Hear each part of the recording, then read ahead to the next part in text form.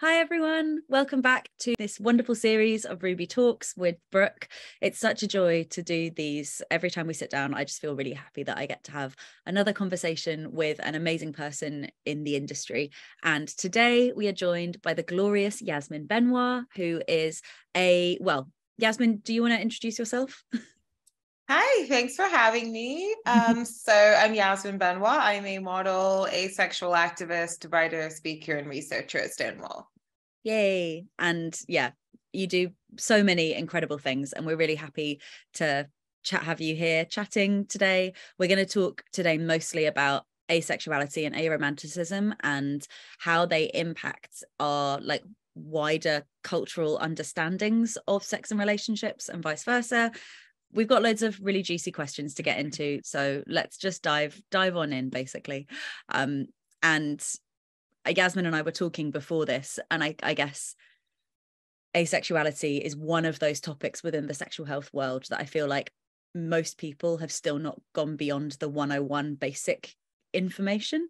So we're going to try and keep the questions interesting, but to start off in a kind of, for people who might not be as aware, I'm really curious about when the first time you heard the terms asexual, allosexual, aromantic, like when there was a distinction between like asexuality and allosexuality.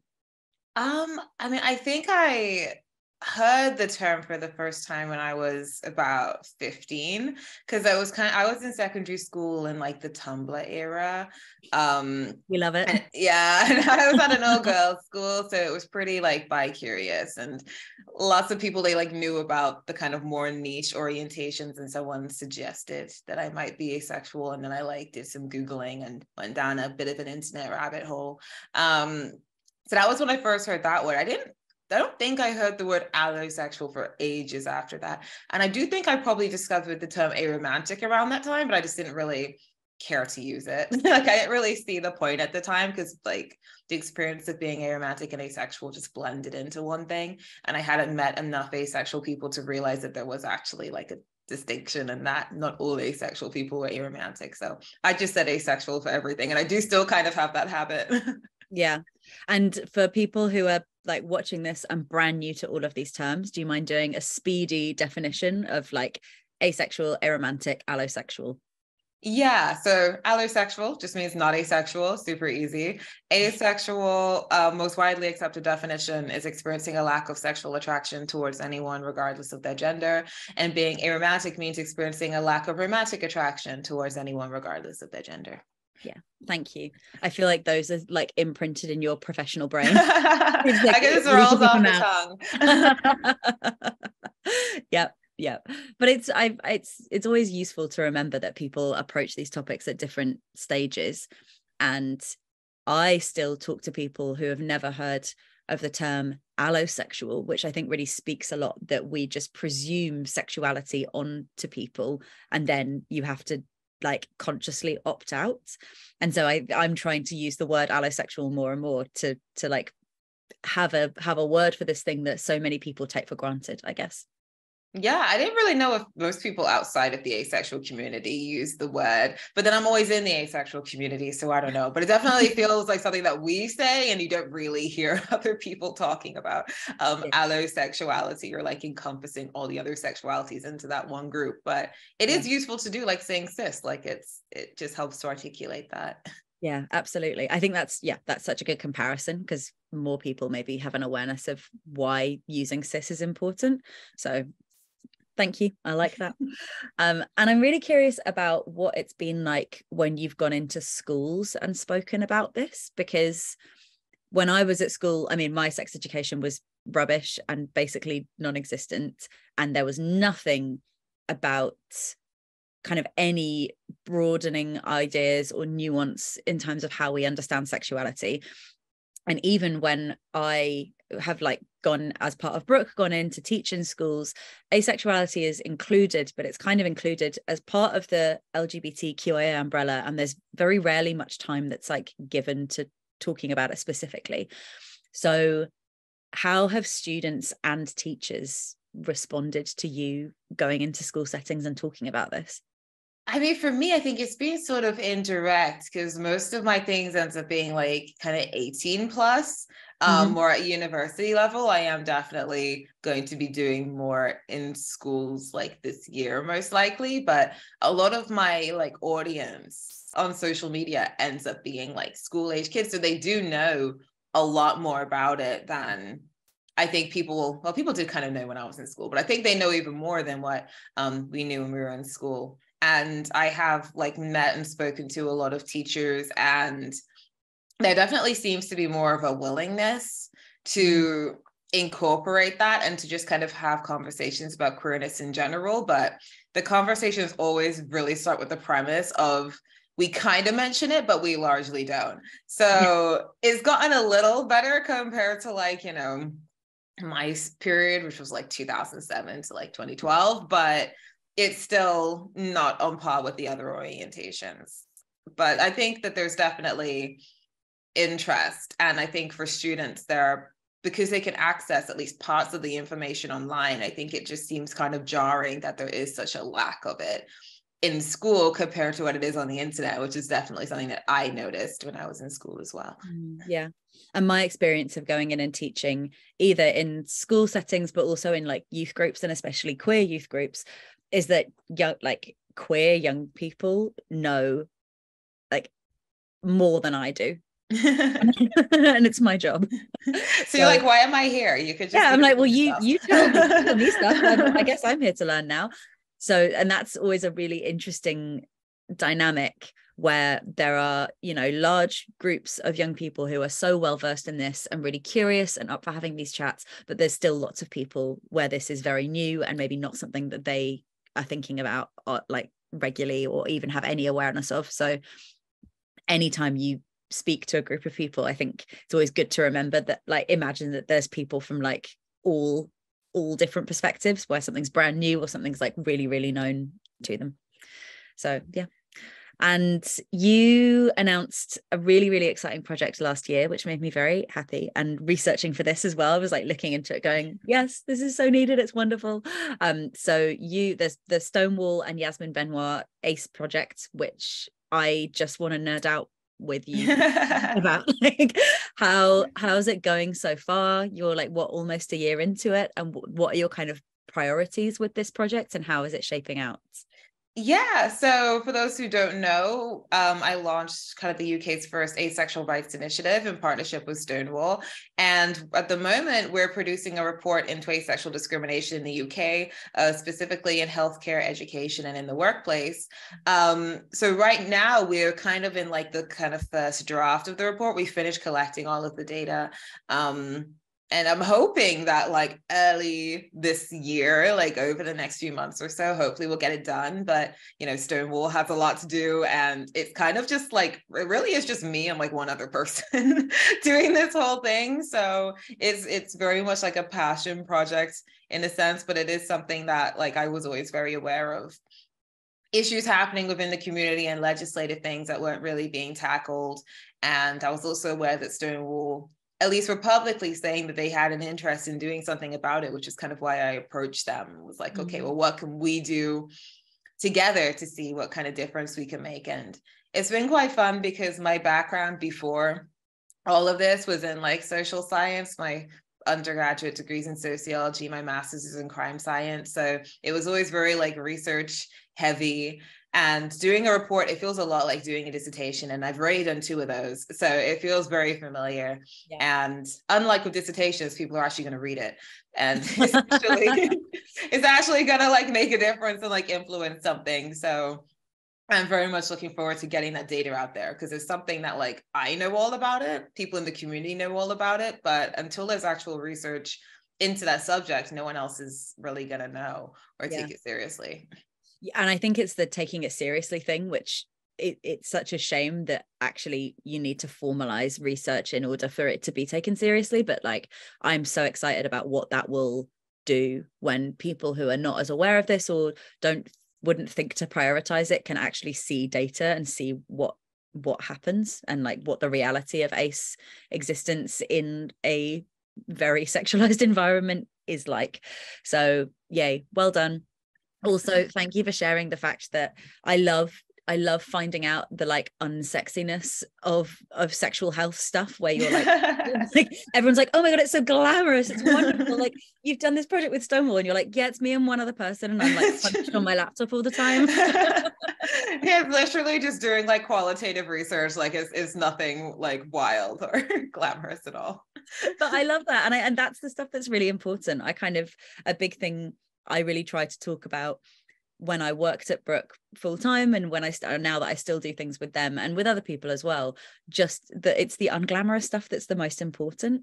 And when you're thinking about activism and like human rights and sexual health rights as well, that's the stuff that I think a lot of us within this space get really excited about. So yeah. well And it's harder to show that kind of thing. I think, as I'm sure when it's on social media, you can only really explain something that you can articulate in like a picture or like a few slides. So I think people only really see like the kind of cute, like colorful, fun stuff, and they think that that's like all that's happening. But there's a lot of other stuff that goes into it. Yeah, and I don't think social media is a very good place where you can properly go in deep with something and have a lot of nuance and go, share longer form things, which we need to find a better way of sharing information with this stuff, because I think when there's the pressure that it's got to be cute and fun and like eye-catching, it just adds another layer to getting to the conversations that all of us want to be having. Yeah, so I'm hoping that at least one of the benefits of like, I guess, a report or anything that's like a long form is that it gives people time to like digest it, which is something that social media doesn't really encourage you to do, because your attention span is like 30 seconds tops. next. Yeah. Well, congratulations on the project. It's a really exciting thing, and I can't wait for it to be out soon-ish. Take your time, don't burn out, but soon. I know there's a lot of people who are really keen to read all the kind of stuff that you're showcasing, I guess, within the report.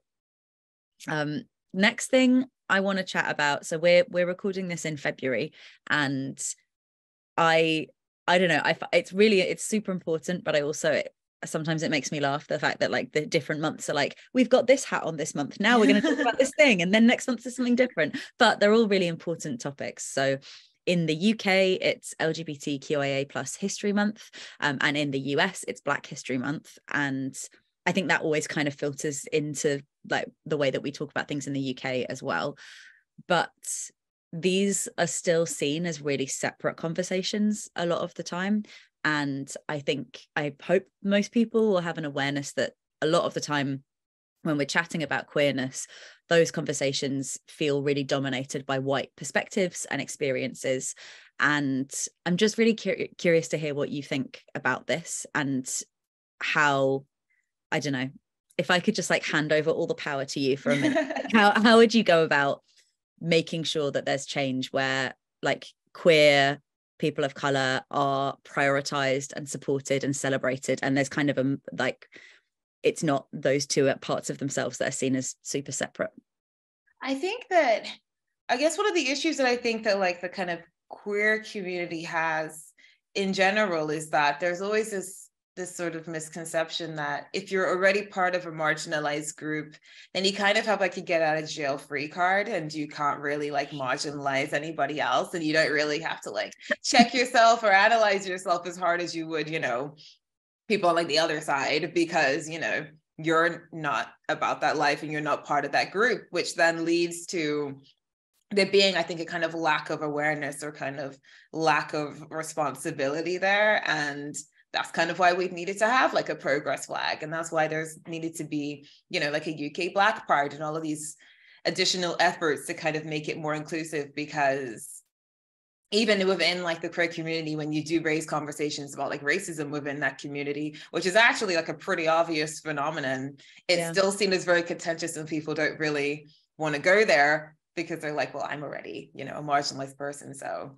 it's almost seen as like you're kind of dragging the whole community down. You're trying to make everybody look bad. And it's very much the same with the asexual community as well. They have the same problem. And that's kind of why I started doing this in the first place. I just found that all the conversations about asexuality were very white, and the people talking about it were very white. The community in itself white people are more likely to identify as asexual, so they're more likely to amplify people that look like them. And then you just kind of end up with like a kind of very whitewashed looking space. And that was kind of why I wanted to start talking about it, because I felt like I couldn't complain about there being a lack of like Black asexual representation if I wasn't actively doing anything about it.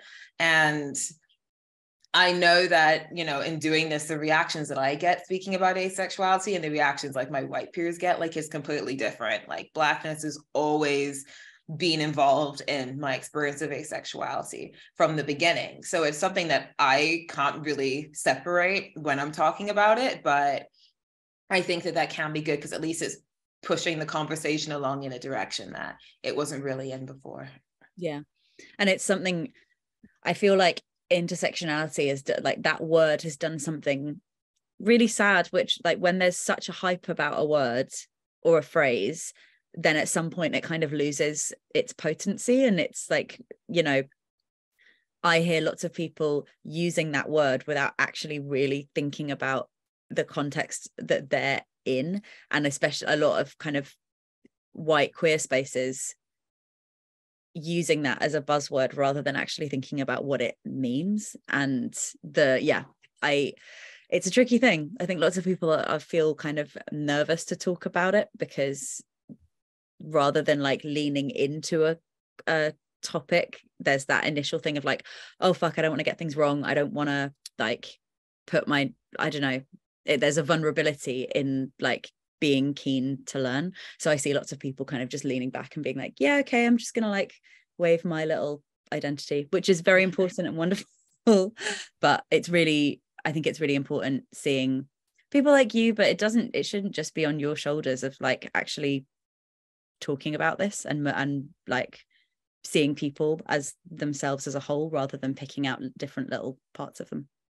Yeah. And I think there's also this kind of, I guess because as a community, we're all, you know, you're all kind of fighting for like wider like respect and recognition. And I think that there's also this sort of fear of like overcomplicating it by trying to tackle too many things at once. And I think that's why, you know, historically there's always been like a certain type of person that's kind of been the poster of a certain cause. And it's usually like a more palatable person, because I think there's still this worry of like, oh, well, we don't want to make the community look bad. We don't want people on the outside to think, oh, well, they have all these issues, so, you know, why are we gonna like defend them or fight for them and stuff? Like, whenever I've spoken about racism in the ace community, I've often had people be like, no, you can't say that. That's gonna make us look bad. That's gonna make people think that, you know, we have an issue, and like, don't, like, someone stop her from talking about this. And it's like, no, we can address, you know, things that are happening in the community. Like, if you're going to be fighting for like, you know, equality and like diversity, and you can't, you know, put all that on this group of people, expect them to get it if you don't get it either. Like, we should all be trying to understand the same thing. Yeah.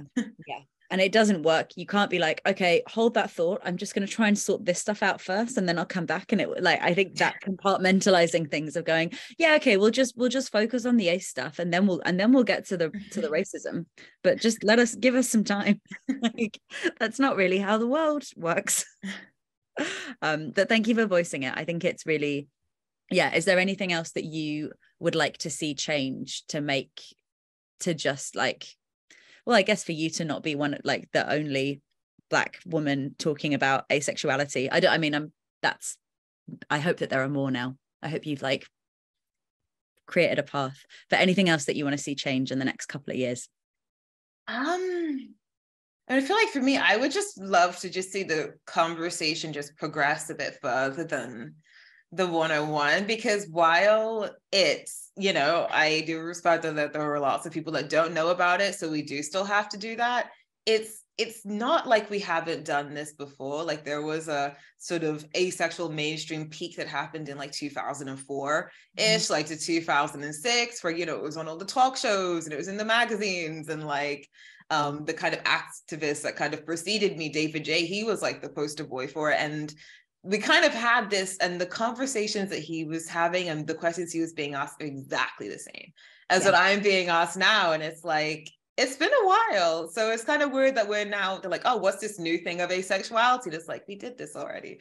We're just going to have to keep doing the same thing over and over again. So I hope that we can kind of progress further than that, because that's where I wanted to like do the work with Stonewall, because it's like we're so stuck on but what is it? What does it mean? It's like, once that awareness stage passes, we're going to have a lot of people that know about it and no legal protection. And as we've seen from, the sudden amount of attention that the trans community's gotten, awareness sometimes doesn't always end well. Like you need to have something after that. So I tend to just kind of like think ahead in like a kind of strategic way as to like, what are we going to need in like phase 2? Because we should really be at phase 2 by now. And what does it feel like to be I think you are like the poster girl for asexuality right now. I know that there are like lots of other really amazing activists, but what's that like? Because that kind of feels like a really complicated position to be, like, amazing, but also really complicated. I mean, it's weird. It's very ironic for me. Like, I don't feel like I have the kind of personality or like the tendency to be the person that ended up in this position. Like, I very much lived by like a don't ask, don't tell policy for like a good 10 years. It was the subject I was an expert at avoiding. Best friends that had known me for years did not know what my sexual orientation was. I was super low key. Yeah. So it's now really ironic that that's the thing everyone associates with me. And they're like, Yasmin, the asexual girl. And I'm like, this is so weird. I spent like a good 10 years trying not to make sure nobody knew that. So it is very ironic for me. So I am I know I probably don't seem that way on social media, but I try to be as like inconspicuous as possible. And I'm just wandering around a forest and drinking tea and playing Sims. Like that's what I like to do. That sounds like a really nice life, Yasmin. Like, I'm pretty chill. So to kind of be in something which is like the least chill environment of all time, it's all like, it's so inherently personal and so weirdly politicized and so judgmental, and there's so much expectations and you have to always be on and engaged and retaliating to something, and it's so not my vibe. So it's quite ironic for me, but I'm also grateful that I've found myself in a position where I've been able to continue being as unusual as I was when I was younger, which did not work in my favor at all, and see that it has ended up working in my favor now and being useful to people. So I'm grateful that I've been able to contribute to like the narrative, which, I was pretty much left out of for a very long time. So I'm happy about that, but it is pretty weird. Yeah. I mean, that's something that I hope you feel proud of, because I think so many people feel proud of you and grateful for you for that. But it's also remembering that pressure doesn't need to all sit on you. Like, it's so easy to be like, oh my God, I'm the person, like everything I do has to represent all of this different stuff. And just to it sounds like you're really good at reminding yourself this, but also being able to remind other people that you're like internet asexual Yasmin, but you're also like, the rest of the time you're Yasmin who isn't all of those, like not all those things are like the like headlines of who you are. It's really good to remember that everyone is just really layered, and you can't like just put someone as like, oh, that's the thing that you represent, because you are obviously so much more than just that one thing, whatever it might be. Yeah, and I think in a kind of ironic way, in a strange way, I'm a bit grateful that I was able to spend so much time being very inconspicuous, because because people didn't believe that I was asexual in the first place, it meant that I was never able to like make my kind of label and that part of my identity very important. I didn't really have a choice, but at the same time I was like, okay, well, now I just focus on all the other aspects of my character, like my interest in sociology and reading and music and all these other things that were kind of more important and central to who I was. And now as an adult, it's like, okay, this is sort of like a bonus thing, but it's not the whole thing. So I'm sort of glad that it never became, the be all and end all from the time I discovered that I was asexual when I was like 11, because that would have been like my whole life of this just being my number one thing. So I always try to encourage people, like, yes, it is, important to understand your sexuality, and, it can be good to have language and labels, but it's also just like one aspect of your personality. Like it doesn't have to be that deep all the time. Yeah, I think that's a really nice reminder. Thank you for sharing that. I have last big question for you, and then we're going to do a couple of like quick fire ones. And it kind of nicely leads on to this. I want to talk about pleasure and what it means to you, because there's so much sexual emphasis on experiences of pleasure. And I know, I guess, in some ways that's still an important thing to keep talking about. Like we're still like so far behind where I want us to be in terms of talking about sexual pleasure.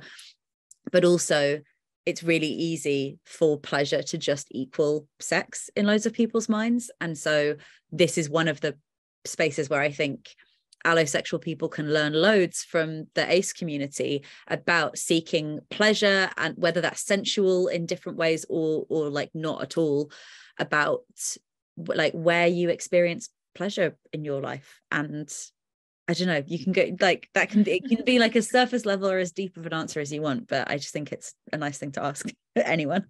Yeah, I mean, when I kind of think of the word pleasure, it kind of conjures up two things. It does conjure the sexual side of things, and I'm not one of those people that wants to avoid that. Like, I think there's definitely a misconception that, if you're asexual, then you have no interest in sexual pleasure whatsoever. But like, very much not the case. I'm very much down for sexual pleasure, just not with anybody else.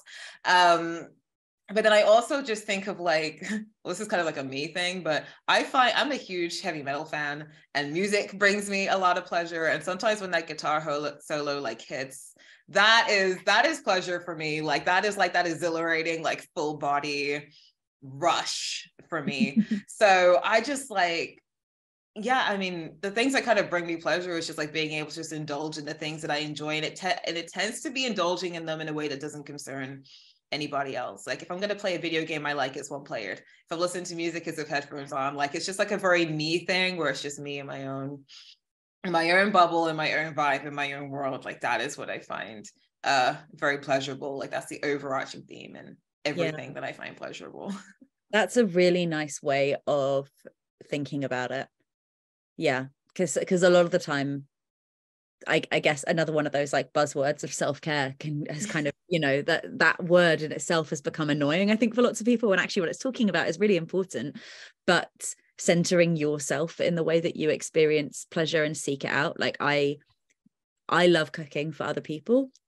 I just really, really love cooking and thinking about food.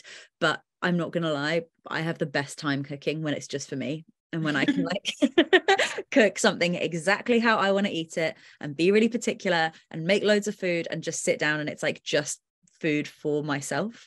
Because I think often, especially people who have been like socialized and raised as women and femmes, there's that pressure that like you should be like sharing pleasure, and it should be about like experiencing with other people or facilitating it for other people. So I really like that idea of you just like headphones on. It's very much a me thing. Just my music. Thank you so much for sharing that. Right, we've got a few speedy questions for you to end. So what advice do you have for fellow ace and or arrow young people? I guess I'd kind of have to like go back to what I said before about the whole, being asexual, aromantic. Like it's just one aspect of who you are. It's not something that's gonna change the whole course of your life. It doesn't have to be something that's going to impact anything negatively. It's not something that, you have to like, it doesn't have to be your be all and end all. It can be like an experience that evolves and changes over time, or it cannot be, but either way, like you're perfectly fine and you can just live life how you want to, regardless. Like it doesn't have to be a big deal if you don't want it to be. Yay. I really like that. Thank you. What a great reminder. Next one, if you could bin one assumption about the ace community, what would it be? I guess just that it has to be a specific type of person with specific personality traits and a very specific appearance and a very specific approach to life. Like it can be any kind of person. And that particular one has ended up being like a continuous thing throughout my life, the assumption that I don't fit the idea of what an asexual person is supposed to be like. But it's like, I do, but you can be anything. Like it's not a specific thing. Yeah. And that just creates like another additional pressure of like, oh no, but you're not doing it in the way that we thought was the right way to do it. Yeah, that's a lot. And final thing, I would love to know one thing that you're excited about for the year ahead. And you've already mentioned the report from Stonewall and You is coming out soon. So I'm going to be cheeky and say it can't be that, because we know we're already excited about that. Something else. I'm just looking forward to being able to just meet more people in real life. Like now, you know, all the prides and stuff have really started up again. Like now the lockdowns are well and truly over. I feel like we've really kind of got back into the swing of things, and people are a lot more confident to like get back out there. And so much of our interaction as a community is very much online. And so many asexual people haven't met others in real life. So I'm looking forward to just being able to like go back out there with schools, universities, events, and just like connect with people IRL. That's so nice. Well, I hope that you can do some, like, I know a while back, didn't you do some events for as part of Pride? Yes, I did a Ace of Clubs, the asexual pop-up bar at Pride in 2019. So I'd love to do more things like that, just in-person fun. Amazing. I'm going to be keeping my eyes peeled for all the wonderful things that you've got going on in the next year. And thank you so much. It's really wonderful to chat with you. And I hope that everyone who's been watching finds this all really useful and inspiring. Is there anything else that we've not chatted about that you want to talk about? No, I think we've really nailed it. Hey, oh, I'm glad. Me too. Well, thank you for everyone who's watching. Obviously, if you have more questions or just kind of, questions and want to learn in different ways, then please head to the Brook website. They've got loads of really amazing resources on there. And also follow Brook Sex Positive if you don't already, for some really great sexual health content. And I will be back soon with another Ruby Rare Talks, talking to another wonderful person. But for now, thank you so much, Yasmin. It has been a real pleasure chatting. I feel like we've not met in person before, and this is really nice because I feel like then when we do in the future, I'll be like, yay, we made that connection, we did it. I know. Thank you very much for having me. Oh, it's been such a pleasure. Have a nice rest of your day. Thank you.